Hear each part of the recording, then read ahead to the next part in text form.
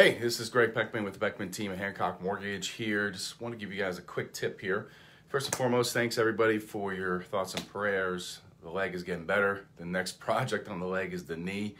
I see orthopedic on the 21st of December, so we'll see this, but there's something definitely wrong in there. It swells up like a balloon every time I stand up. So anyway, thank you for your thoughts and prayers. We're getting there little by little. The wound vac helped. Skin graft looks like it took, so I'm going to see them tomorrow. And hopefully I don't have to wear a bandage around it anymore because it's itching like crazy and all that fun stuff. So having said that, that's not the point why I'm doing this. I just want to thank everybody for that. But if you're having trouble paying your mortgage, this is much different than it was 13 years ago. 13 years ago, people had no equity in their houses when the market started tanking. Different ball game right now. We are about 4 to 5 million homes short right now. Short as far as being built, okay, because of inventory right now. So that's gonna take about 6 to 8 years to kind of flush that out. All right, I told you the stat before. For each decade from 80 to 90, 90 to 2000, 2000, 2010, there's about 25 homes being built in those decades. From 2010 to 2020, there was only 7 million. Okay. But here's the best option, okay? Here's something that you have now. If you're having trouble, if you lost your job, whether it's because of COVID, whether it's, employer just wants a cut before the holidays, who knows, okay?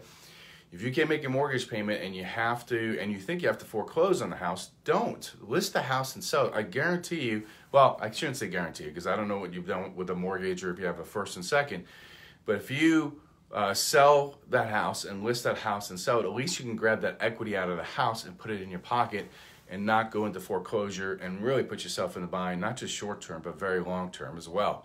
Don't let it go into foreclosure when you have equity in there, because then you can't do anything with the equity. It's gone. So there's a great chance, talk to a good realtor, see what they can do with a CMA, a comparable market analysis, what you can list your property for.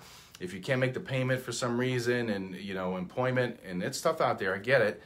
Definitely look at listing your house with a good realtor. Any questions on that, just shoot me a message down below. I can refer you to some good people that we work with.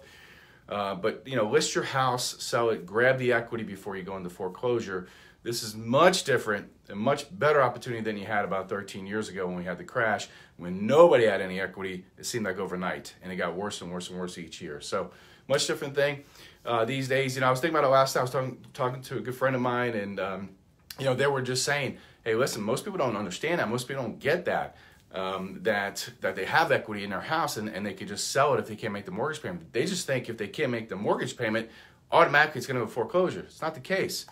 List your house, sell it, sell it. It's going to sell pretty quick because there's hardly any homes out there. Grab the equity, go find a place to try to rent for a bit, recoup a little bit, and start taking the next steps forward. And renting's tough too, I get that, but at least you can grab that money and then, have some cushion, so you can, basically start taking the next steps for you and your family. So hopefully that helps. Let me know if you have any questions on that. Shoot me a comment down below, shoot me a private message on Facebook, or text me at 423-262-9229. Have a great day.